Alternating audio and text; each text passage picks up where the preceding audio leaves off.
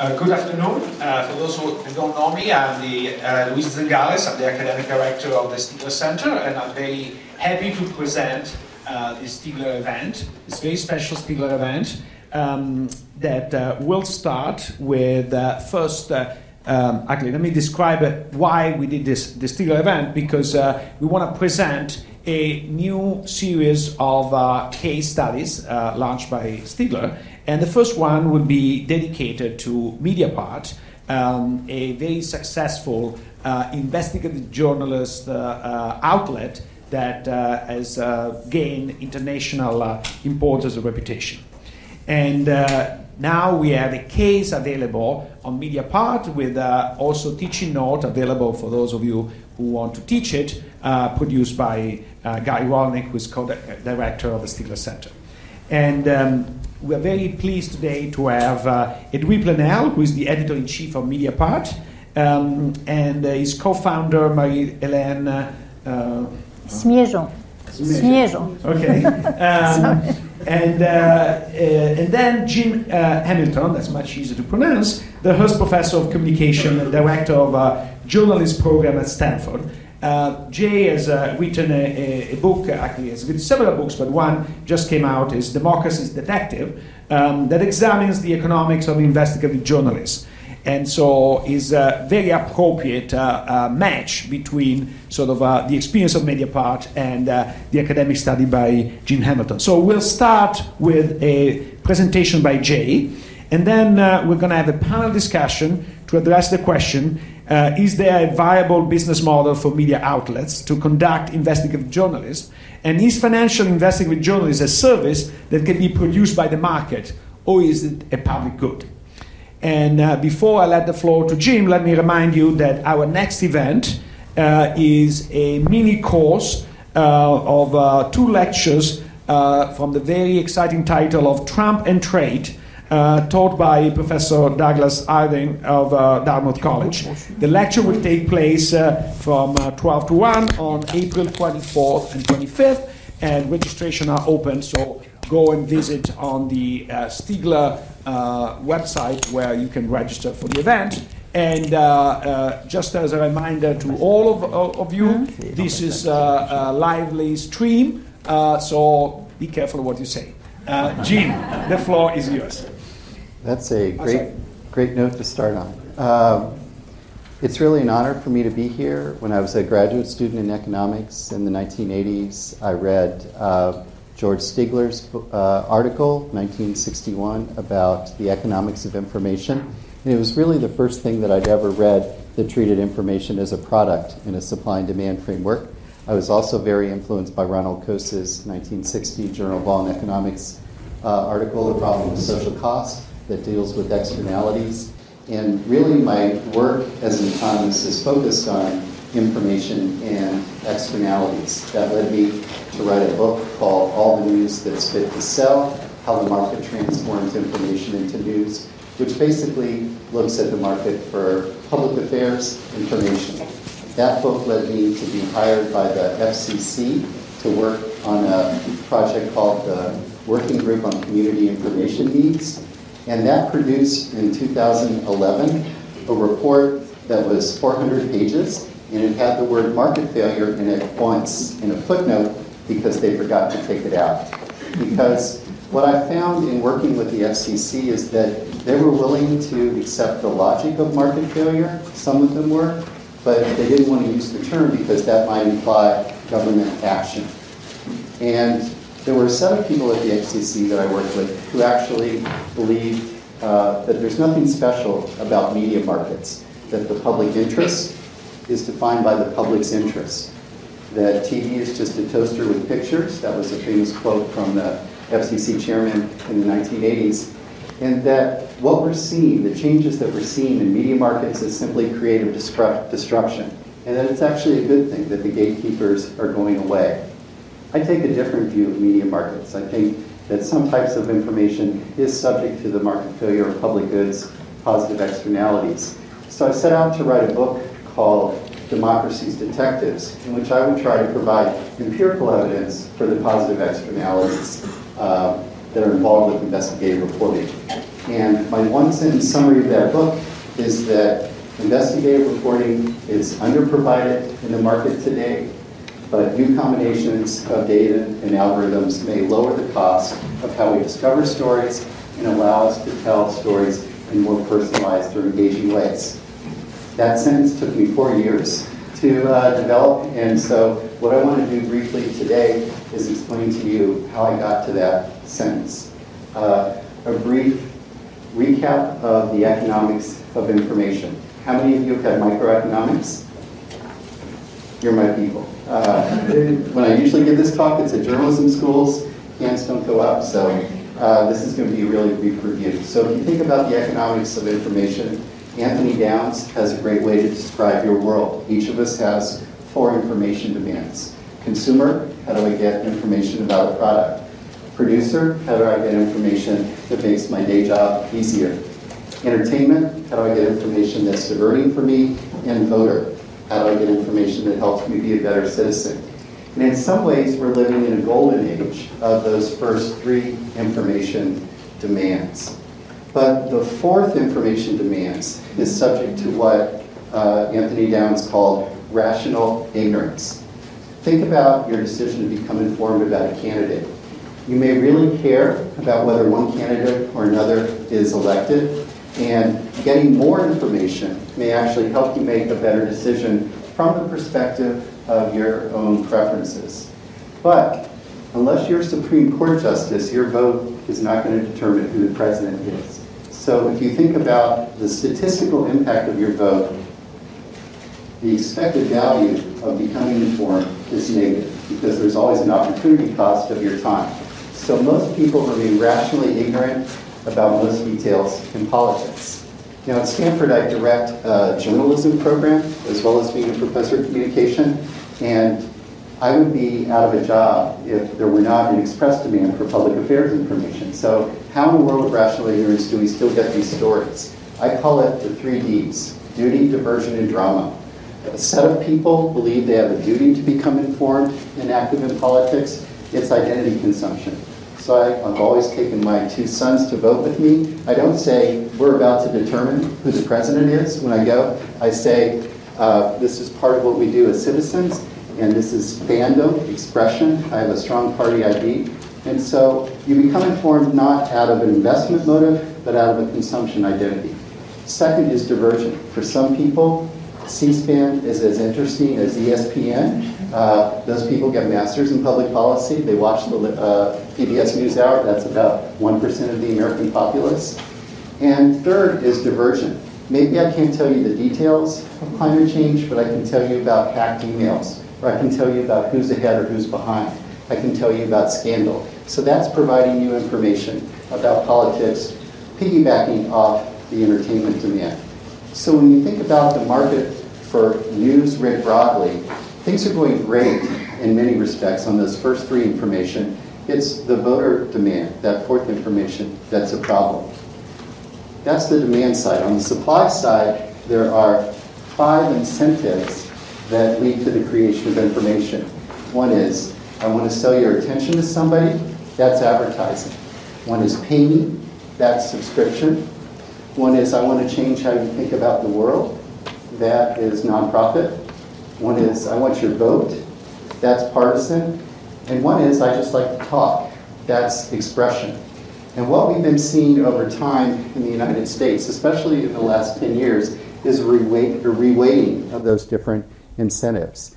If we were in the 1850s or 1860s, it would be the partisan incentive that would explain the generation of a lot of information.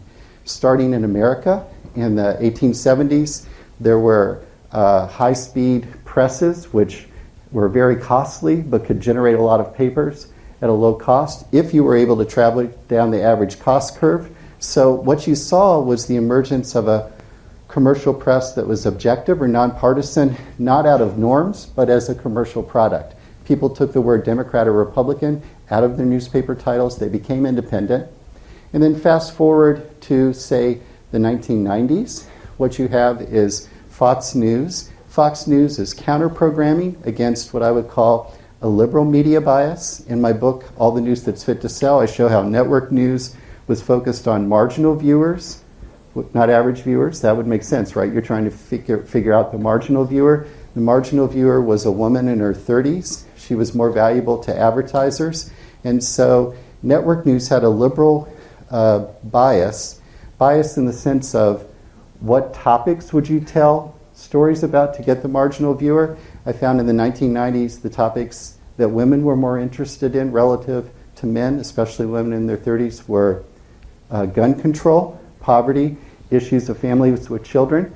If I told you those were my issues, you might say I'm a Democrat. And so network news was broadcasting one part of the political spectrum. Fox News came in as counter-programming. Now in the world of the internet, fixed costs have gone down so radically that you are back in a partisan world where you're able to get your worldview replicated back to you at a low cost. So there are 4 demands, 5 incentives, and then how do you deal with investigative reporting? When I started to write the book, I started to interview journalists. I started to go to investigative reporters and editors' conferences, conventions. At IRE, they define investigative reporting as original content about issues of substantive interest in the community that somebody wants to keep secret. So in economics, original content means fixed cost, sometimes very high fixed cost. If you look at the stories that are submitted in prize competitions for investigative reporting, they often take, on average, 6 months. So that's pretty high fixed cost, several $100,000. Of substantive issue interest to the community, that's a world of positive spillovers or positive externalities. And I'll explain a little bit more about that in a second. High transaction cost, that's somebody trying to keep it secret. If you've ever tried to do a FOIA, and how many of you have done a FOIA? Okay, how many had the FOIA answered in 20 days? Okay, so that's the statutory requirement. Never happens. So why is it hard to get investigative stories told? They are told in the market. They're often told by larger news organizations. So if you look at the Pulitzer Prizes, they're often large news organizations that can spread the fixed cost across many different consumers, subscribers. They're often told by nonprofits, by ProPublica, people whose mission is having an impact. They're often told as product differentiation. In the world of the internet, price gets computed down to marginal cost. Marginal cost of one page view is 0. If you are telling a story that many other people are telling, if it has good substitutes, you can't charge for it.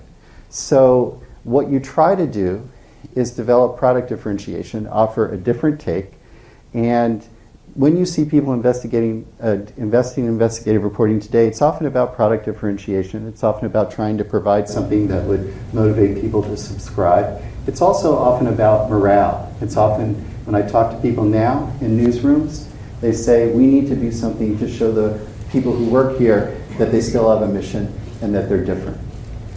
So when I tried to start studying this empirically, I collected data. I found that investigative reporters and editors had 15,000 how I got the story prize surveys. And I paid them to make PDFs, and they put it up on the internet, and then I was able to text mine those stories to talk about what they found, how much they cost. I also did case studies, and here's where I think the best evidence is for the externalities. If we travel back in time, 1998, Washington's police are shooting people at an alarming rate. 1997, DC police shot and killed 12 people. That's not a stat that is easy to find. At the time, police organizations did not say, and in their annual report, this is the number of people we have shot in the line of duty who have died. Nobody likes to talk about that. The Washington Post investigated it for a year. How many people were being shot by DC police over time? It took them $400,000 worth of effort to answer that question. They published a series, and they had an interesting story to tell. It turned out Washington at one point had to hire a large number of new police officers. At the same time, they were using a new gun, the Glock, which had a hair trigger. So there was an interesting story about inexperienced police with technology that wasn't working well. And when they published that story, they won the Pulitzer Prize for Public Service. The DC police said, we need to change. They mandated 100,000 hours of training. They spent $4 million on changing what they were doing. And in 1 year, the number of people they shot and killed went from 12 to 4, and it declined even more the next year. So what I did as an economist, as an industrial organization economist, I said, how can I put a dollar value on that? So if you think about 8 statistical lives, it's not going to be controversial here, thankfully, to say economists can put a value on a statistical life, right? If you've read the work of Kip Viscusi, if you've read the work of other people, you know economists look at wage markets, they look at revealed preferences and regressions, they try to say, how much more would I have to pay you to accept a 1 in 10,000 risk of dying on the job this year? Turns out the answer is $920. So if we have 10,000 people who take that gamble, we have $9.2 million in additional wages and 1 statistical death. That's how OMB uses the value of a statistical life in looking at regulations.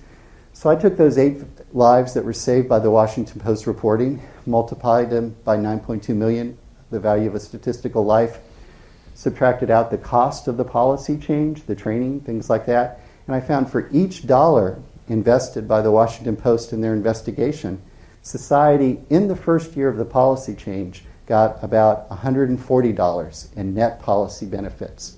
But how does the world work? Nobody rolls out of bed in Washington and says, thank you, Washington Post, for lowering the probability I will be shot by a police officer today.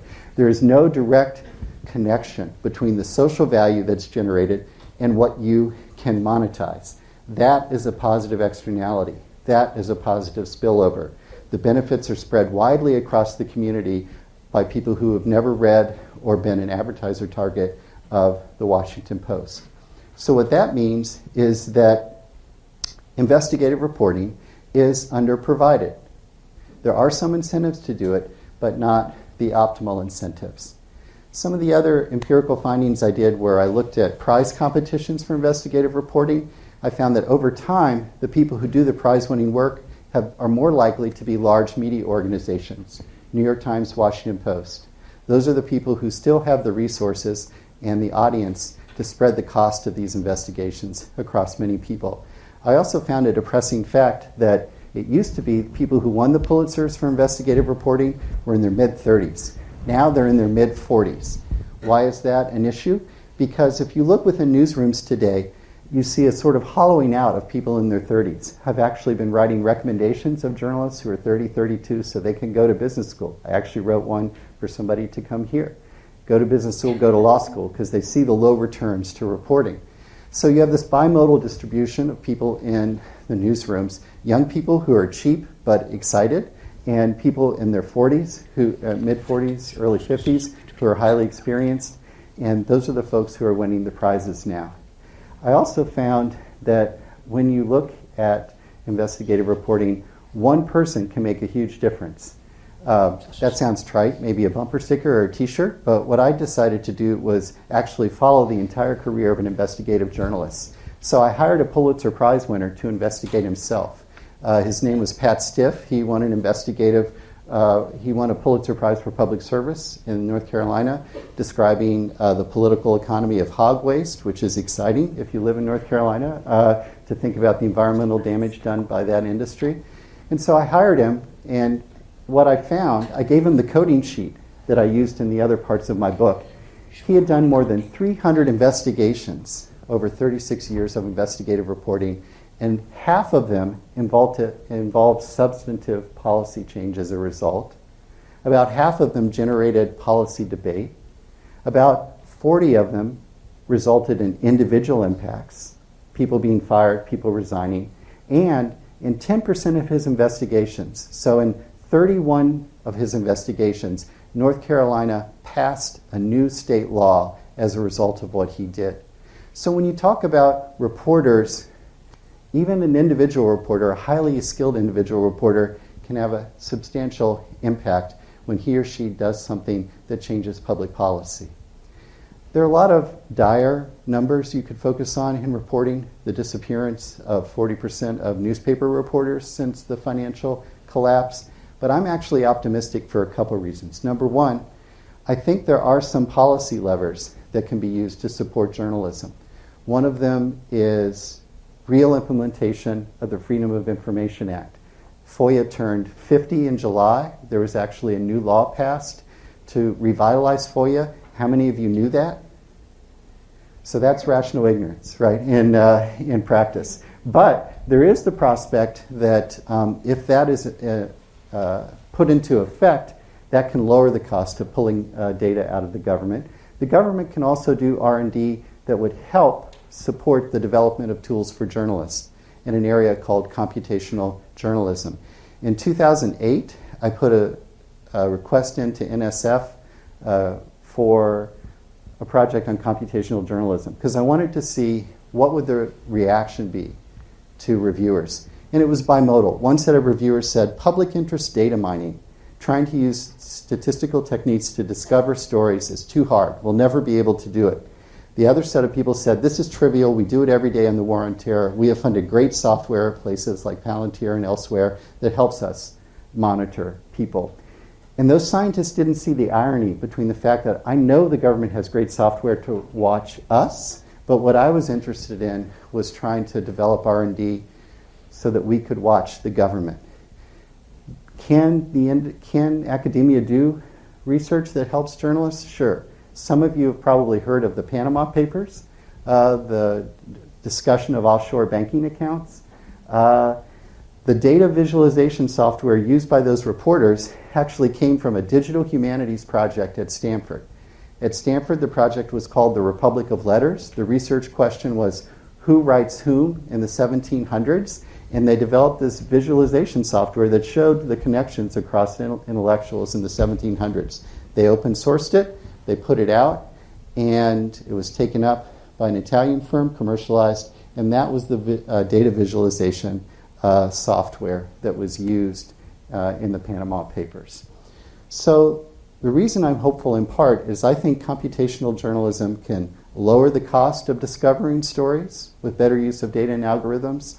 How could that be possible? If you look at the Pulitzer Prizes announced this week, there's actually machine learning algorithm behind one of them. The Atlanta Journal-Constitution wanted to look at the question, can you get found guilty of sexual harassment or sexual abuse in the workplace as a doctor and still be practicing as a doctor?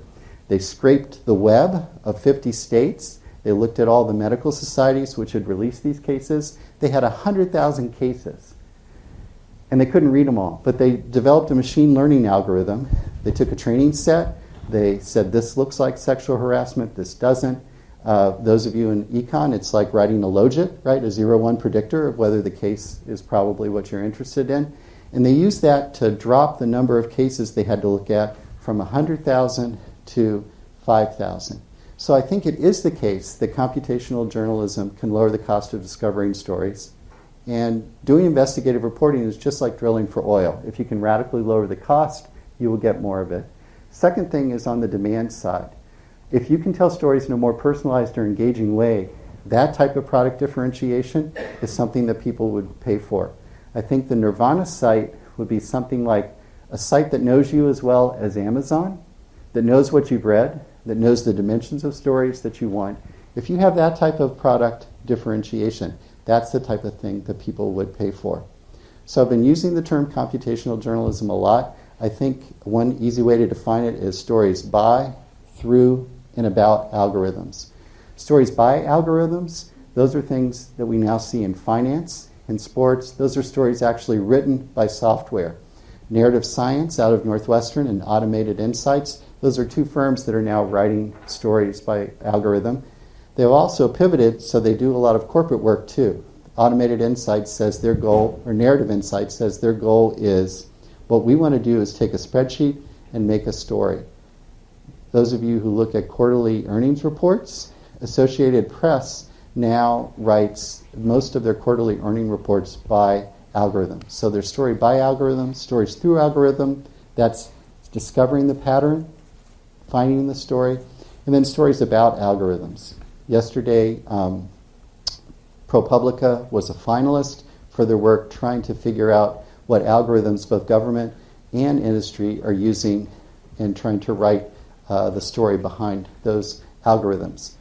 So It's lunchtime. I'm an economist. I've got a monotone. I think that's about enough. So what I'm going to do now is we'll go to the panel discussion, but I look forward to your questions.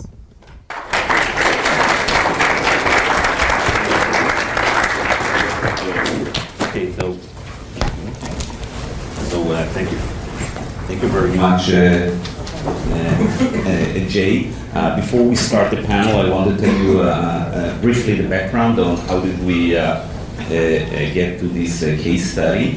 So Luigi and I share this passion, interest in the role of not only regulatory capture, questions of crony capitalism and so, but the role that media plays. Luigi wrote some very important research papers on the role that media plays in democracy, in capitalism, when it comes to special interest groups. And 2 years ago, we heard about Mediapart. So Luigi went to Paris and had lunch with Edwy, and when he came back, he told me this is a real thing. They found some market solution for something very important. And I have to admit, now is a good time to admit it, that I was a little bit suspicious. And I told Luigi, they are a startup, and we don't really know the financials, and a lot of things can be happening there in the background, how they get the money, from where they get the money. But anyway, Luigi told me, you are always too pessimistic, guy. Let's look into it. So I went to Paris, okay, and then I met Marie, and one of the first things she told me that really struck me is that although they are a private company, they publish their financial accounts every year. They're totally transparent about it, which is usually not the case with media companies, and specifically with the and I looked at the numbers, and I know how to read numbers and financials, and I said, well, something is happening here, which is different. So before we start, let me just stress that I don't speak French nor read French, and the case was written by my good friend and colleague Dov Alfon, who is Haaretz editorial-large in Paris. He was the editor-in-chief of Haaretz. And I wrote the teaching note. So,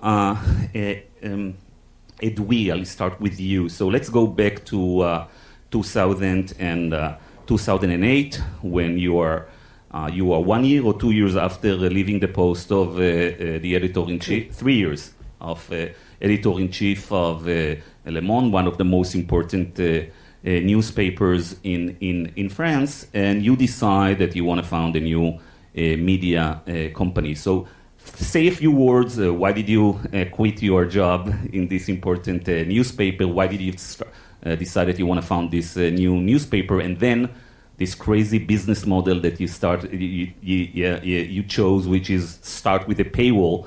And let me remind everybody who doesn't remember this period. So in 2006, 7, 8, it's all about advertising.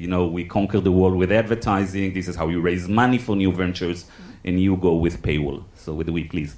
Yes. Okay. I must take this. No, you have a mic there. Okay.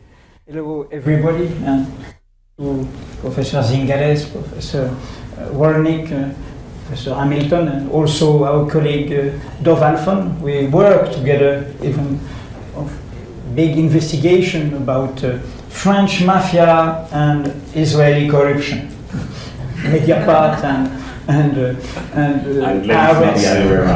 Haaretz together. How do you say? I do agree. It's the digital age. It's also a golden age for journalism, but it is also a battlefield. When I quit Le Monde in 2005, I quit because I lost a battle about independence. Finally, financial oligarchs, they take this big newspaper with a reputation of independence, of loyalty to the public. with many private interests, and they use this sort of influence of this newspaper of the French elites. When we, in 2007, with Marie-Hélène, with François Bonnet, you got all the story and all the figures and all the results in these booklets, specially realized for this event. And we want, in this battle, we want to defend tradition in our modernity. We want to prove that the traditional model of journalism in public interest, journalism for the public, journalism for the truth, for the way that the citizen can be free and self-governed, we can win this battle even in a moment of crisis, economic, commercial, editorial, moral crisis, that create weak journalism, infotainment.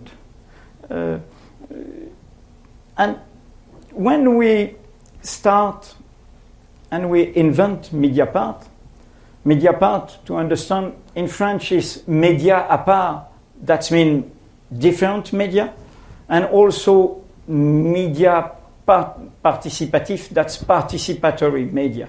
That was the two signification of this new word we invent. And when we create Mediapart, the point about the economic model, you are right, Guy. We were alone. All people say they are foolish. There is no way information must free. At this time, there was no paywall, even in the big newspaper around the world. And what we want to by this economic choice, in fact, it was a business model. And finally, we succeeded. It's a success story also. But the economic model was linked to the professional, editorial, democratic battle. That was the question of value. The value. I don't know if it's the tradition here, but you know the theory of value, Adam Smith, Karl Marx, and so on. And you know this point of exchange value, use value. And the difference, there is the battle about the surplus value. Okay? My point in economy, I create just a very small economic theory. If you are in the model of audience of free access, exchange value is zero. And if exchange value is zero, use value at the end is zero. That means democratic use of information, use for all the common, for all of us. I think that this model of audience, free access, and sponsored by advertising destroyed value of information and destroyed this essential value, that's democratic value. And that was the point of this foolish story. We create Mediapart to link this democratic battle, editorial battle, to the economic model. And another point is, and I heard Professor Hamilton, in the digital age, you cannot make information, quality information, serious reference media, like in the printed age.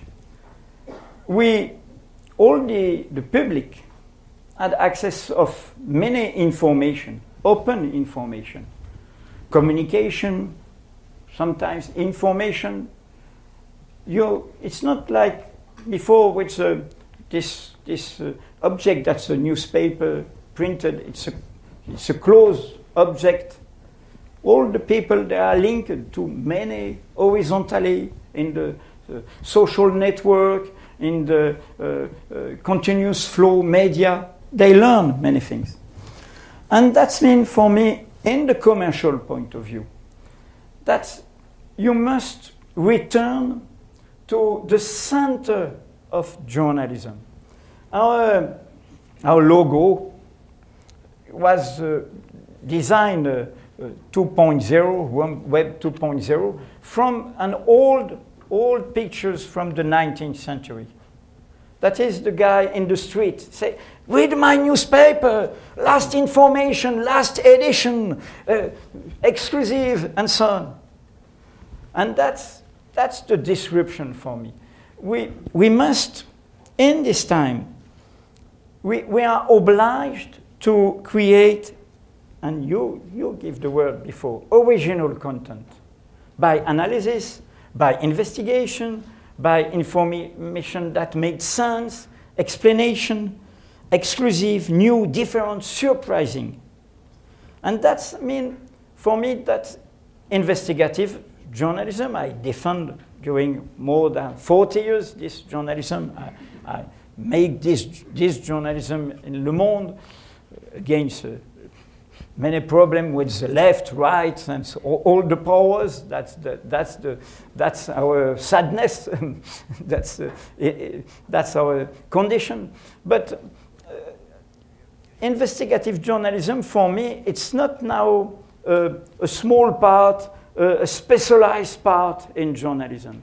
It's finally the center, the heart of our culture, because we must say to the people, come to my media, you will find information you don't find in other place. And the second point is about opinion, and it's a debate very important in the United States now.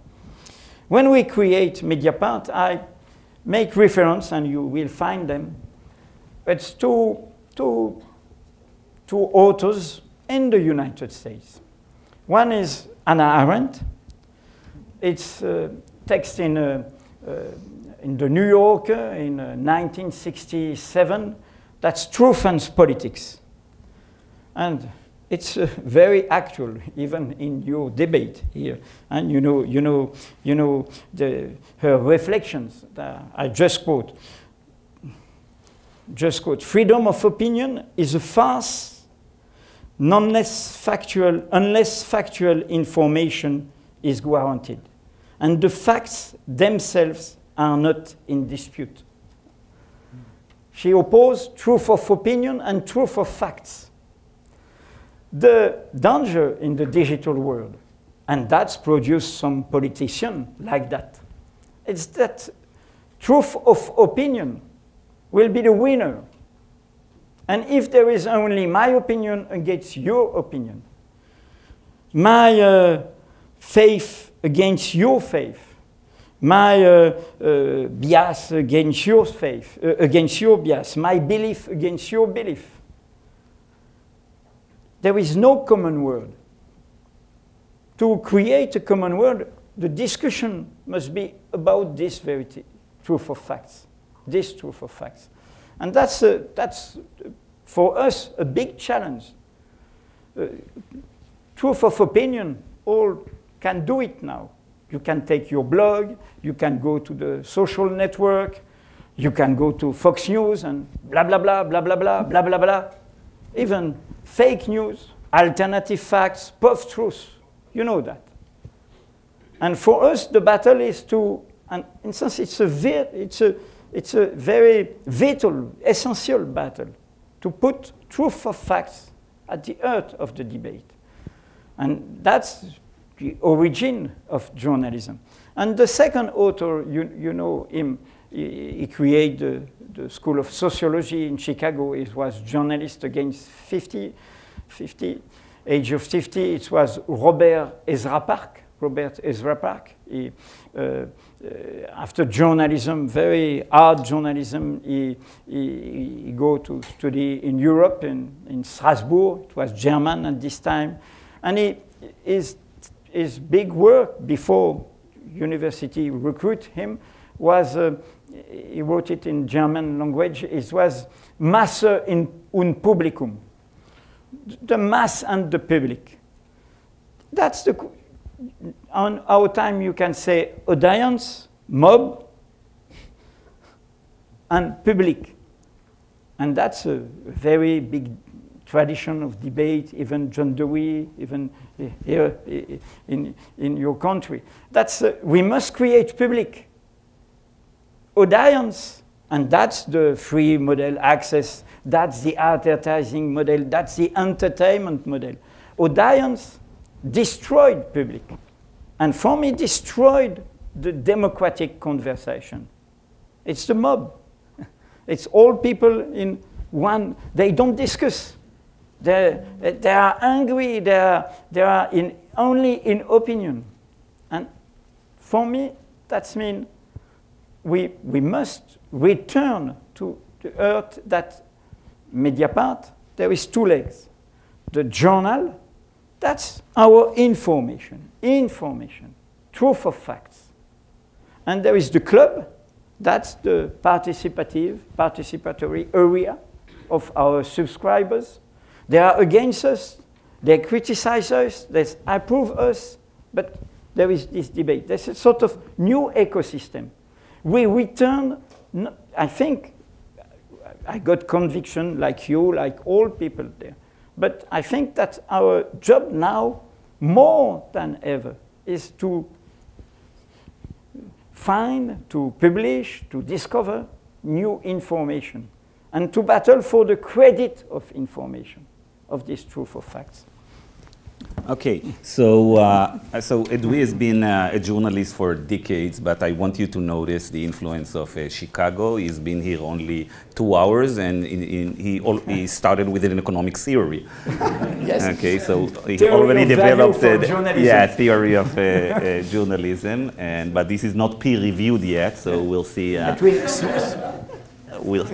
Okay, so before we go to the discussion on is investigative journalism a public good or not, and when is it a public good or not, I would like to start, and we are in a business school, so I'd like to start with you, Marie-Hélène, because as we know, in every news organization, we also need an adult to make sure that the revenues are bigger than the costs. So can you describe to us briefly the major financial decisions that you and your team had to take when you are founding a new media organization, which is so unique, so different than what you have, and you have a lot of huge very big competitors that probably no one wanted to see you, and you are going and you attacking the establishment, and you need to raise money.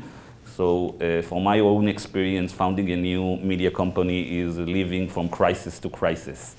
So can you go into details here? The first decision, maybe it was to invest as a founder, because, you know, when we launched Mediapart, we try to convince bank investors and every people to say we have a very good team for journalism. We have a good project. We want to have a newspaper with independence investigation, and we believe we can succeed. We can find 50,000 people in France interested to buy this information.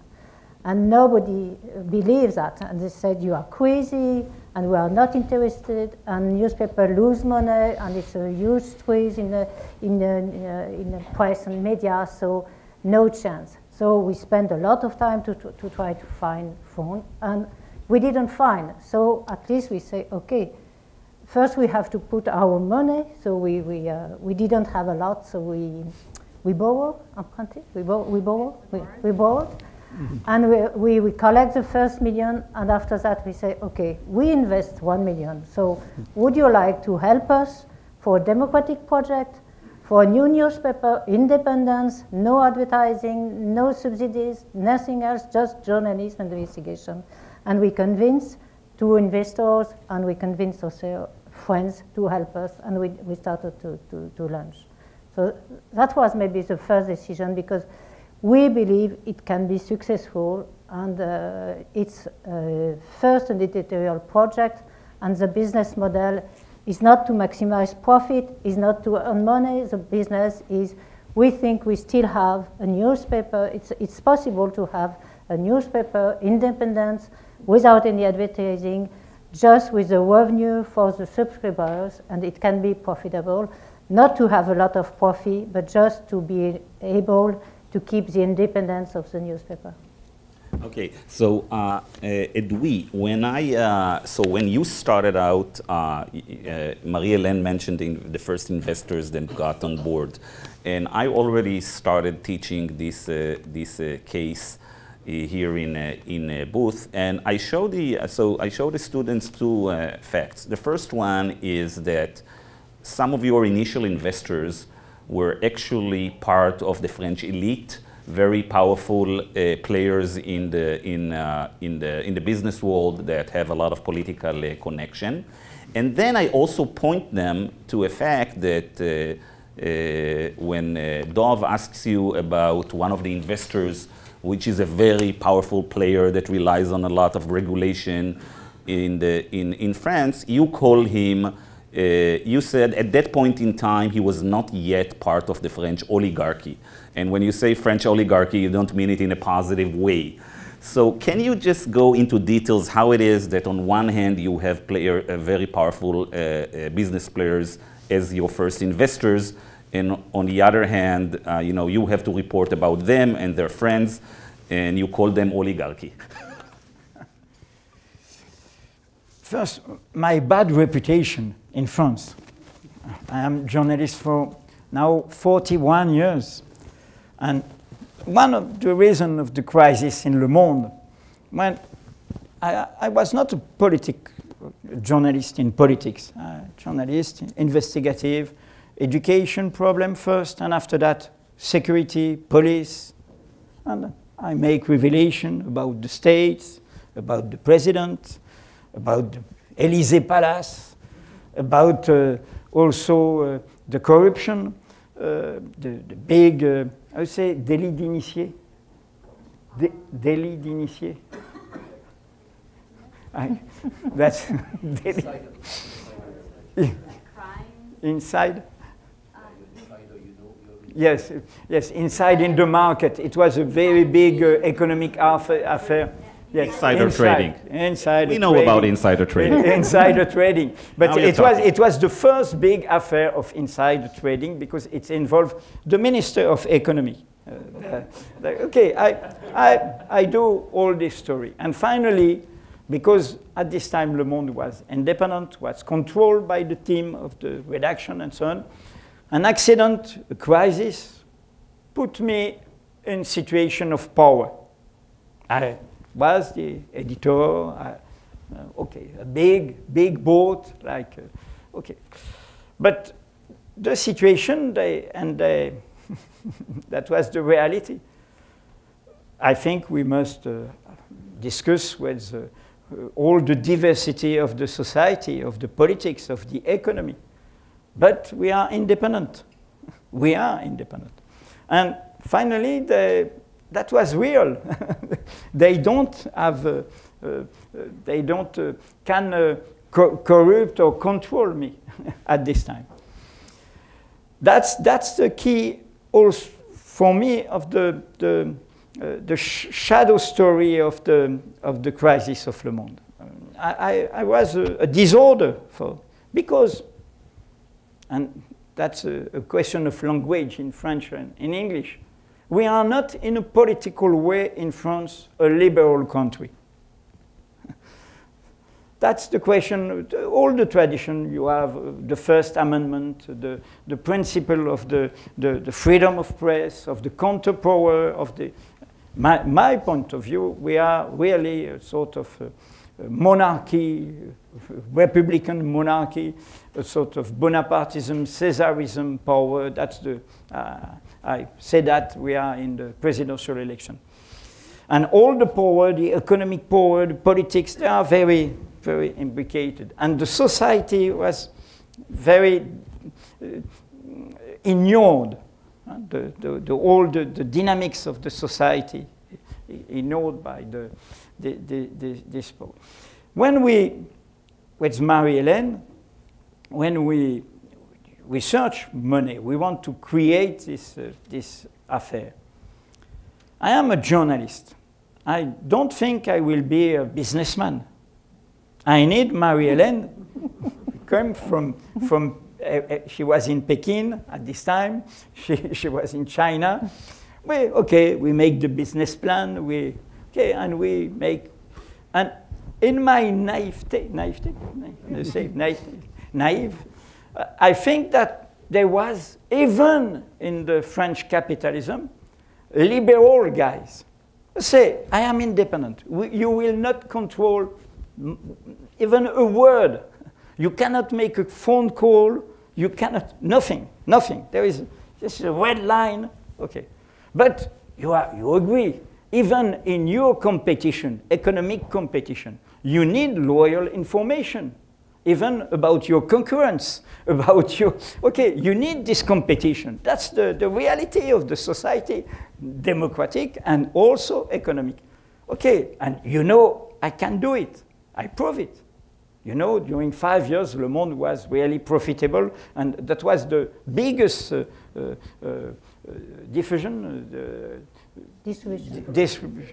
circulation, the good word, circulation for Le Monde during this year.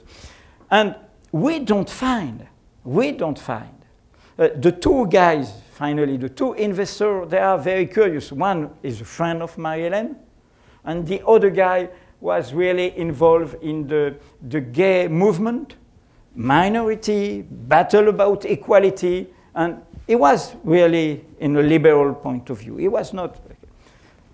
Your question. There is the co-founders, there is these two investors, and there is a friendship society. I made say sort of in apartment. I go there. We explain Tupperware meeting. Say okay, it will be that. We explain Mediapart. All our friends. One of the biggest investor in this French society is a very friend of my young times. That's Muriel Mesguich. She worked in clothes, textile, fashion, and she put she is not in any big business and so on. And this time in 2007, the guys you speak to is Xavier Niel. It's the owner of Le Monde now. It was an outsider, and he said, it was very small money for him. But this guy, Xavier Niel, he is now a big operator in the digital and also network, telecommunication. We make the biggest, the more serious investigation about him. That was the only time during all the short story of Mediapart I received des coups de fil menaçants. Angry phone call. The guy say, je vous enregistre.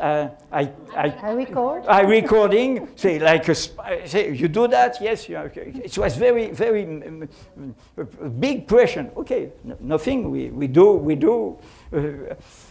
And the other guys you mentioned that they put. For them, it's like un pourboire, a tip, like a tip, 500 euros, 5,000 euros, just a tip. Why they do that at this time? They say, okay, it was Le Monde was not far for me. There was the two best investigative in economic world in our team. That's Laurent Mauduit, one of the co-founders, and also Martine Orange, who she's very respected by all the economic people because very serious in all the revelation about finance, about the big companies and so on. They put some money, but this society of France, it's not it's a society with the president. And who is the president? Finally, it's another friend. It's a mathematician, a scholar, a professor, a researcher, and there are in this society of France there are 88 exactly, 88. And okay, now if we search, if we need, it's not the case. If we need money, I think all these people don't go. They put just, perhaps we will see what's arrived. And finally what's arrived, they don't control, we are independent, it's a success story. Okay, so I'll soon move to Jay to ask him what he has learned from reading the case about the dynamics, the economics dynamics here. But before we go there, can you, most people here are not familiar with the French media landscape and the relations between media and politics, media and business. And it has a lot to do with the success of Mediapart. So can you, both of you, describe in a most direct way that you can do it, what is it, how does it work there? How does newspapers, powerful newspapers in France, what is the culture? Okay.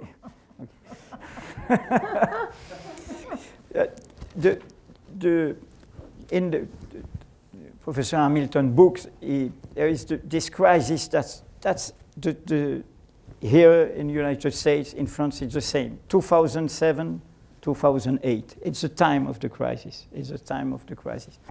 And in fact, in France, the consequence, it's all the private media, even the independent one, were bought by industrial which are outside of information industry. They take this media not to give them dynamism, but to make a situation of influence. Now, in France, the biggest advertiser, the number one of the luxury industry, the more richest European man, that's Bernard Arnault, LVMH, you know all this control, Vuitton and so on. Control, LVMH. LVMH, excuse me, LVMH with a good accent.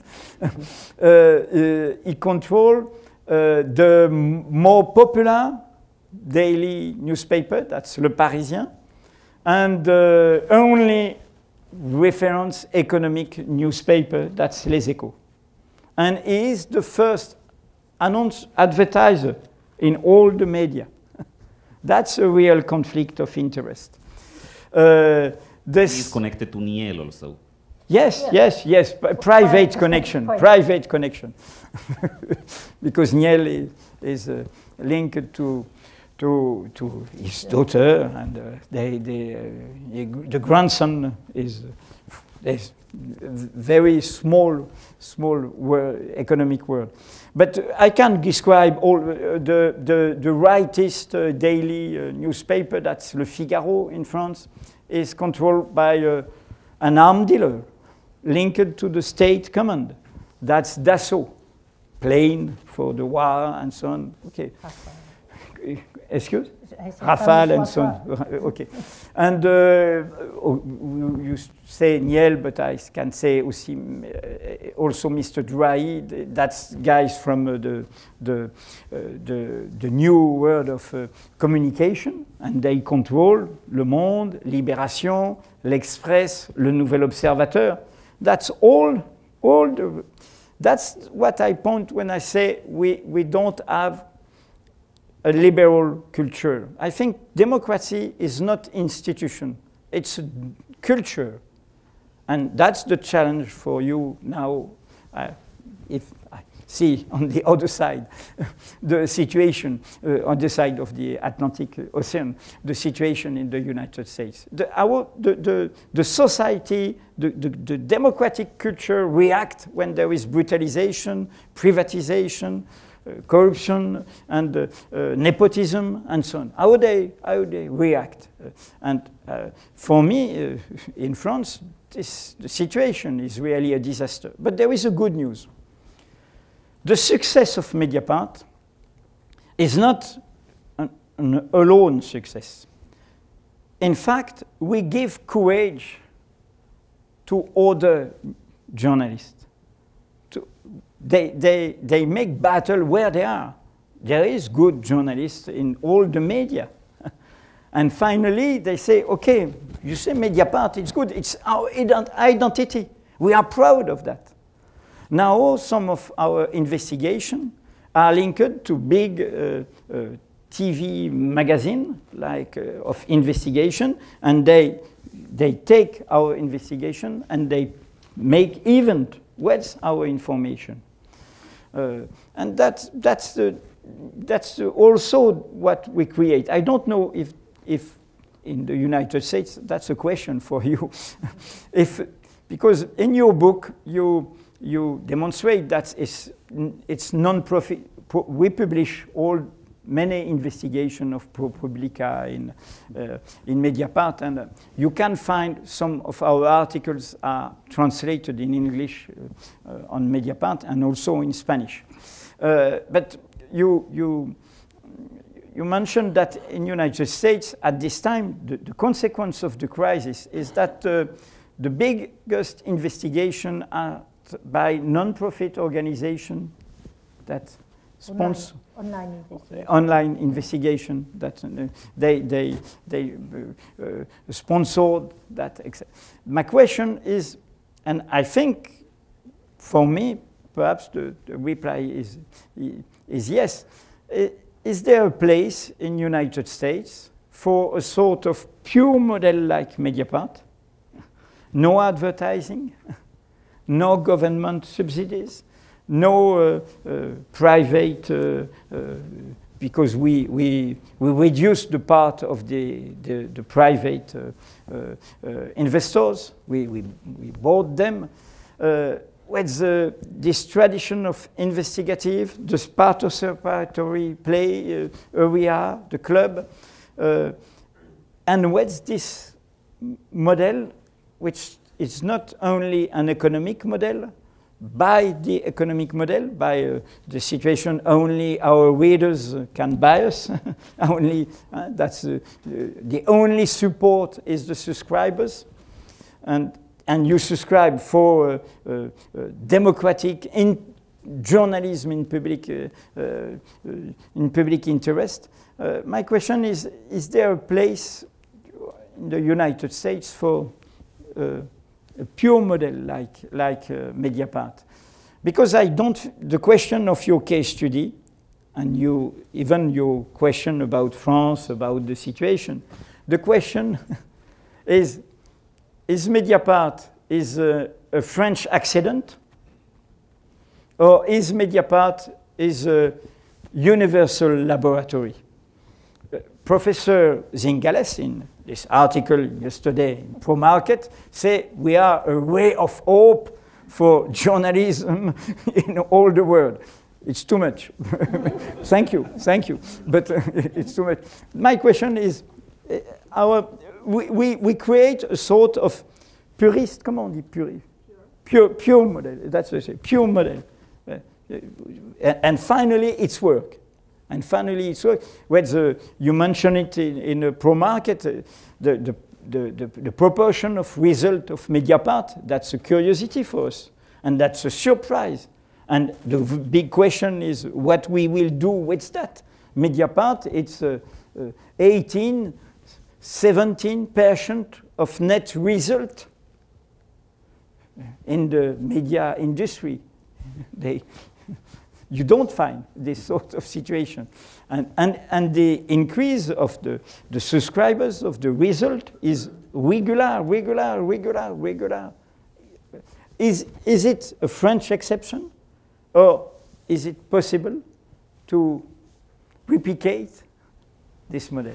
Okay, so thank you for mentioning. By the way, Pro Market is our that Edwy talked is our blog, and I like to hear it in a French accent. Pro Market sounds great in French. So Jay, this is where you have to come in and answer Edwy questions. Can we replicate it? Can we do it in the United States?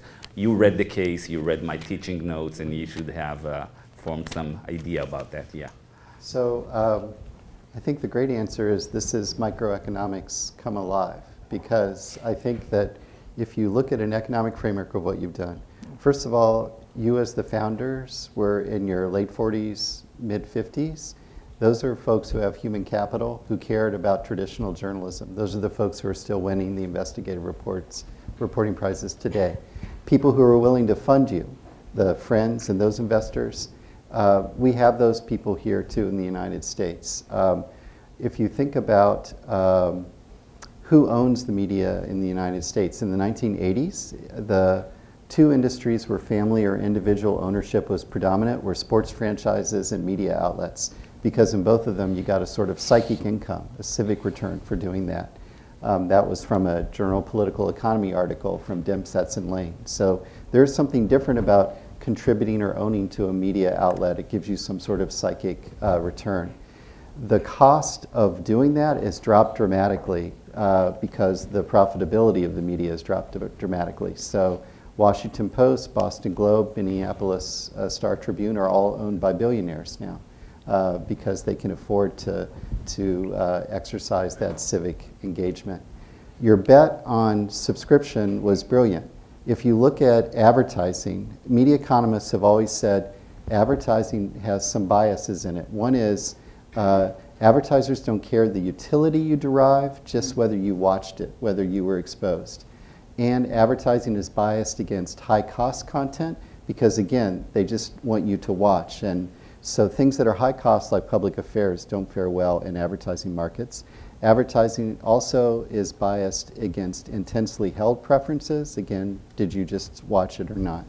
So the nice thing that you were doing about subscription is you were making a bet about whether there were enough people that could cover the low cost, relatively low cost in a digital age of starting a media outlet. You couldn't have done this in a world of printing presses, Yes. Yeah. but you can do it in this world. Could it be replicated here? Here's a thing that might be a problem. You were living in a spatial competition model where the fact that the other media were compromised left a whole set of stories that you could tell. And one of the difficulties of investigative reporting is you can't copyright facts. So in the US, when you do a story, it's immediately repurposed by other people. But initially, in some of your investigations, they weren't being repurposed by the other people because the other people didn't want to say those things. And they were actually saying that you were wrong. So there was a nice thing about the collusion meant that there was a whole set of stories that you could tell because you had a different incentive. Whether that would work in the United States, it's interesting because we have the New York Times, we have the Washington Post. Those are for-profit entities, but if I ask you the family behind the New York Times, you would say the Sulzbergers. If I say who's behind the Washington Post, you would say Jeff Bezos. That means those folks get some civic or psychic return, so they can tell those stories. So that it's an empirical question about whether there are major significant untold stories that the New York Times and Washington Post don't tell. A separate thing is you provide an excludable good, right? If people can't see it unless they go into your story, unless they have subscribed. What some people are trying to do is call it not a subscription, but a membership, right? Because a membership also makes it feel like you're part of a community. And so, again, you're getting people to give money not just to get the excludable good, but also to get the psychic return of being a member. Now, when economists get together, they say, if you're so smart, why aren't you rich? So if I actually knew the answer to your question, I wouldn't be in this chair, I would be in that chair. Yeah, so I think those are a couple of empirical questions. Are there stories, are are those stories that you're telling, would the Washington Post, New York Times, Seattle Times, would they be telling those stories? So is that there? But I think that we are seeing more people in the US starting subscription-based information, like there's one called The Information. So if any of you are interested in media economics, that's something that has a discounted student subscription. There are now sports writers who have subscription-based things. So I personally think, and that's the strategy the New York Times is betting on, subscription rather than advertising for all of those reasons. So I'm glad you made the bet. And essentially what you're doing, in the old days we used to free ride off of a family, the Sulzbergers, the Grahams. You've expanded the number of people we're free riding off of. You now have 88 people that people in France can free ride off of because they've been willing to invest and do well and do good at the same time. So if you look at the chart, that the growth in subscriptions here, you will see that there are two instances where it starts growing very fast. This is when Mediapart broke the story of Cusack, the finance minister, the economics minister, and then the Bettencourt. And actually what Jay is saying is that had French media would automatically follow up on your stories and said, well, this is a good story, you cannot copyright facts, we are also going to write about the tax issues of Cusack or the story, that actually you won't be able to be so successful. Non, vas-y. Mais vas-y, tu allais commencer. Je t'en prie. No, I just want to say, now it should be, but at that time it was not. Because for Cusack affair, for 3 months it was a very huge battle, because he said no, and all the press said, okay, he said no, so you are fake news. Yeah, you are fake news, but follow. Yeah. No, your question is how we can. It's now. I will demonstrate by an example. I think our potentiality of growth is really not in the back, but in the future. Now you say in this booklet, they say 130,000 at the end of December. Now we are at 140,000. Just now, with all the debate, all the revelation, all the conflict about the electoral campaign. An example. There is in France a very sort of curiosity, like Mediapart, that's Le Canard enchaîné. Le Canard enchaîné, it was created during the First World War against censorship during the war in anarchist, libertarian, that's the tradition in France. Now it's very richest, 8 pages, no advertising, great circulation, a lot of money. When I was young in the 70s, it was all investigation were in Le Canard enchaîné. When I arrive in Le Monde, I say, okay, Le Monde, you make comments about investigation of Le Canard enchaîné. No, it's not good. We must make our investigation. Politicians and all the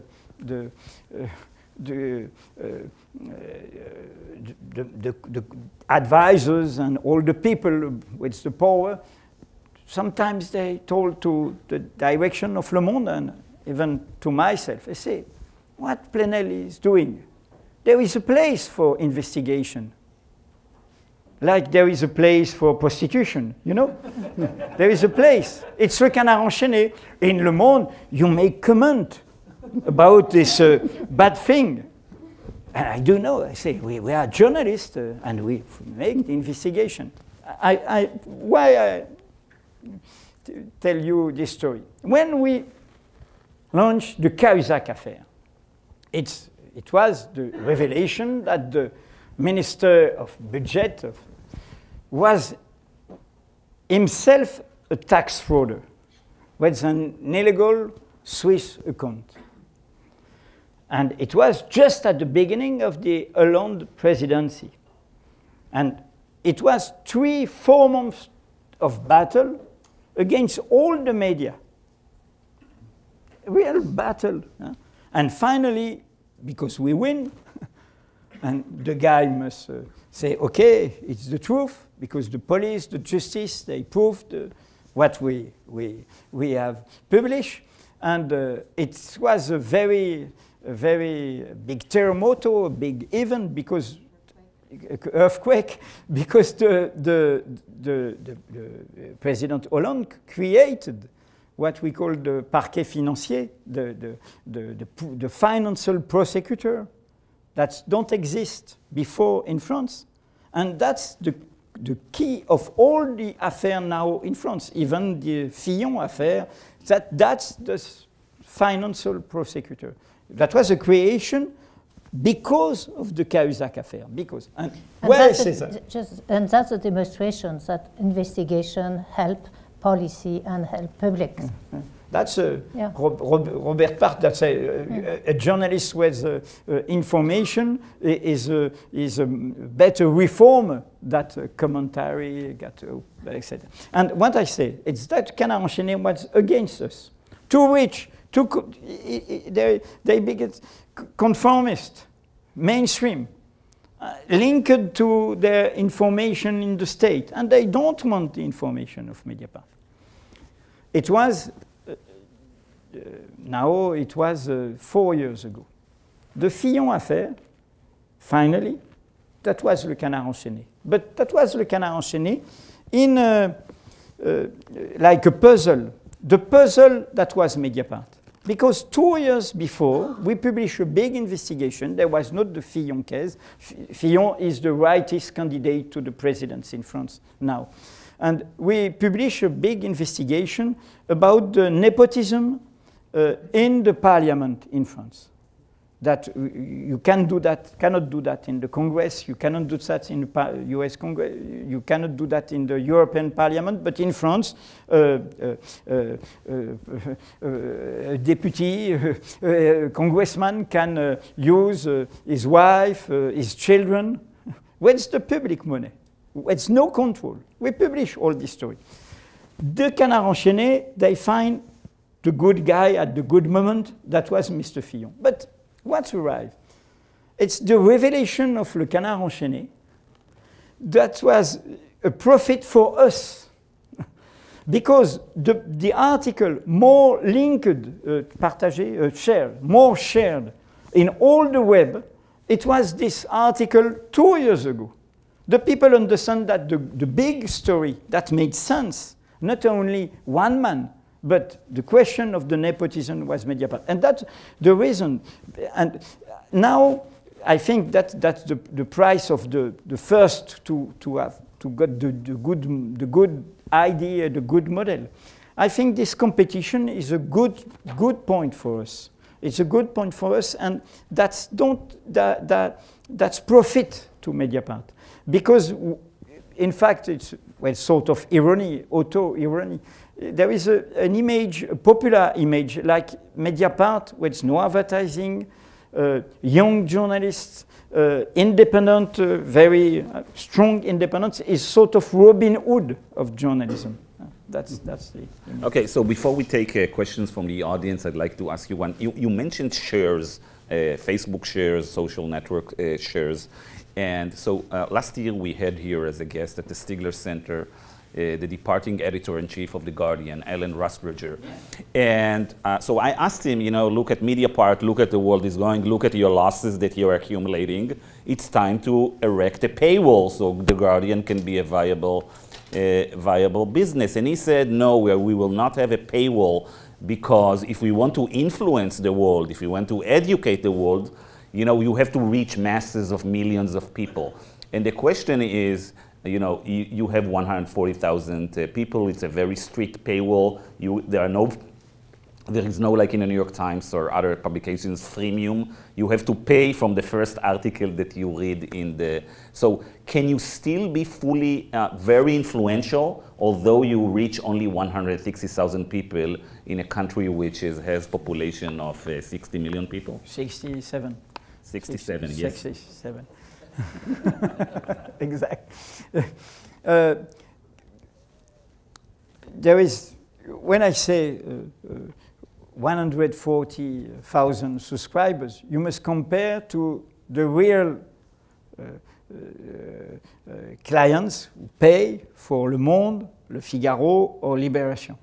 The three generalist politics, daily, printed, and also on the web newspaper in France. Libération, digital edition, paper by post in the street, it's around 50,000.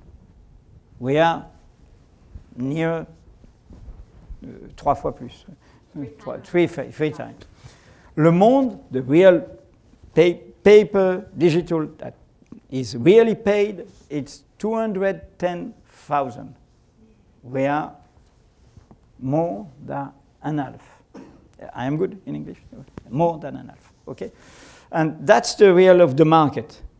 And we have not government subsidies, because the biggest scandal for me in France, it's in this crisis, this old press, even the more richest, with the big billionaires who buy this newspaper, they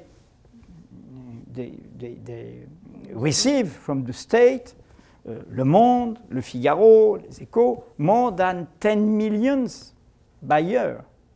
If they don't receive this money, the crisis, the reality of the market will be there for them. And this big owner, they don't make a profitable market. They will be in crisis. That's the first point. The second point, you mentioned it in your case study. Mediapart, it's these figures, okay. But on the social network, Mediapart, it's near 2 million followers on Twitter. The small Mediapart, 2 million. In Facebook, it's not far from 1 million.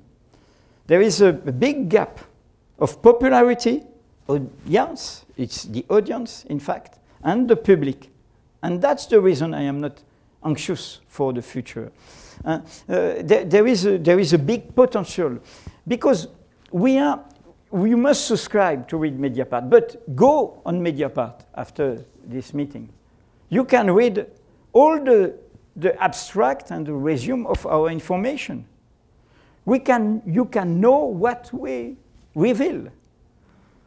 And you go on the club with all the discussion, it's free access, because it's the contribution of our readers. We'll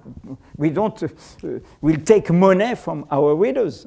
There is, for me, in a digital world, our model, we build a public with the subscription, but we are linked with this. English is a very good language to understand that. Leak and link.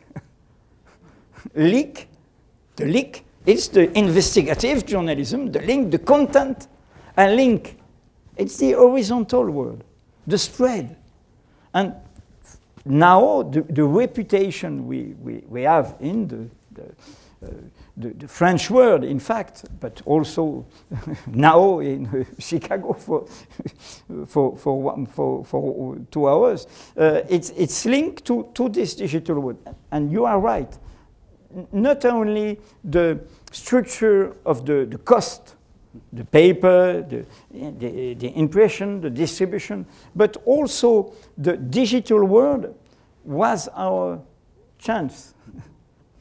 And also, last point, if you are, yes, you have a strict paywall, but if you are subscribers, you can share all the articles with every people you want without any limits. So some of the subscribers has maybe 300 friends, and if they find something interesting, they send the article to 300 friends. You love one article, you send the article to 200 friends. We know that because we can say how many articles have been shared. So and the friend read this article, and after that, oh, it's good. I want to go. You must pay. Our event all our marketing is a genuine marketing from our experience. We organize now once a week, each Wednesday, public event that's like a television debate. Even in the campaign, the candidates come and debate about Europe, about all the question. Okay, but that is free access on entonnoir. How do you say entonnoir? Funnel. Okay, it's free access. You go and that's create, because after it's on our YouTube channel, it's always in free access, in replay. And the people go there and they don't subscribe at this moment, but finally they subscribe. That's there is no, I don't like this word paywall. It's not a wall. It's a membrane, it's a very... Porosity in French? Permeable. Yes, it's permeable. Well, okay. Okay, so before I ask Edwy who's going to win the French election, let's hear some questions from the audience. No, we are not award for the future, only the present. Only okay. The present. Yes, please. So building on this topic of, economic value versus... Just a second. Let's make sure that, you can be heard. Okay. Can you hear me? Yeah. So building on this topic of economic value versus social value, what are some of the metrics that you guys use to evaluate how successful you are, beyond just the subscriber revenue and profits? And how does that influence perhaps how you decide which stories to cover and which not? Because maybe some stories are not going to be as interesting to your reader base, but to society as a whole, they may be interesting. We don't work like that. We decide only in our journalistic point of view. We don't ask many questions to our readers because we have nothing to sell to our readers, only our contents. And our contents, it's our professional, democratic reflections. What is in public interest? Is it a verification, a good verification, a good story? How do you what is la mise en scène, the scenario? How do you push this story? And after that, because we are a participatory media, we saw the reactions. We saw the discussion. We see if there is a problem, if there is a misunderstanding. We can see that in the real world. That's a virtual world, but that's a reality. And for me, another chance of the digital journalism is we are not upper than our public. If we make a mistake, we must explain. Articles in Mediapart, there is many specific objects we invent. There is what we call a black box. If we got deontological, that's the same, deontological problem about this article, if there is anonymous sources, as there is perhaps a question of conflict of interest, we explain. If there is a contestation of the article, people with a letter, with a lawyer, I don't agree, it's a defamation, we link in the paper, it's 10 days, because 10 days, 2 weeks after, in other place, in the newspaper, the printed newspaper. In Mediapart, you can find this letter linked to the article on what we call a space that's prolongé, the prolongation of the article. Okay, there is many ways to organize the discussion about journalism. But journalism, we work not like a commercial way. It's only our work, and how do we, I spoke before about what we do with Dov Alphen and Haaretz. for us in France, it's a criminal story about a great criminal speculation about, I would say, CO2, le carbone. Carbon oxide, yes. There was a sort of market about the right to pollute with the... Okay, and there was a break for the tax, and real criminal mafia, they go there. You don't have to kill a guy to take money in a bank, but it's best report. Okay, that was our story. And when we discussed with the Valfon, we found that there is a link in these people to the actual prime minister in Israel, Mr. Netanyahu. And that's mean a new agenda. Your first agenda, it's like criminal. There is many money. There is 5 assassinats, 5 murders, and okay. But the second story, and that's not the same way to tell the story to our readers with our readers, is the political consequence of this story. That's our way to work. Only a debate, a professional, a collective debate. I think in journalism, I think, and that's a very important point. It's not an individual profession for me. It's not an individual adventure. The first guy to correct you, to verificate, it's your colleague. And we work in this horizontal. There is our editorial director, François Bonnet, is co-founder, explain all our way to function. But we have to end. Okay. Unfortunately, we have to close because the students have to go to class. And let me thank you. I speak too long. I just want to share with you a sentence that's about investigative journalism. It's a gift for you because your book is very marvelous. And it's I met a citizen of Burkina Faso. It's a country in West Africa. There was a citizen uprising against the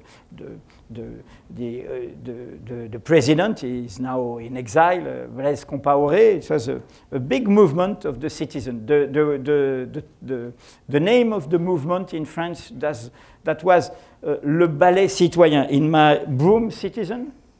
Broom Citizen is a good translation. Ballet, Broom Citizen. And we discuss about journalists and the relationship with journalism and society. Because there is also bad journalism. There is also journalism of propaganda, journalism with corruption and so on. And this sentence with a great humor. The journalist starts the air, le lièvre, it's a good pronunciation, the air. It belongs to the public to catch it.